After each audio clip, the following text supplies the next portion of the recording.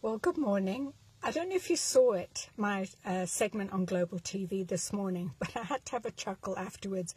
You know, with all this Zoom and Skype and whatnot, I'm not going into the studio. So I have my chat with Leslie Horton, and then at the end of it, Brad, the producer, came on, and he said, "Hey, do you have a cockatiel?" And I thought, oh my goodness, I forgot to put the blanket over the cockatiel's cage because he is such a noisy little bugger.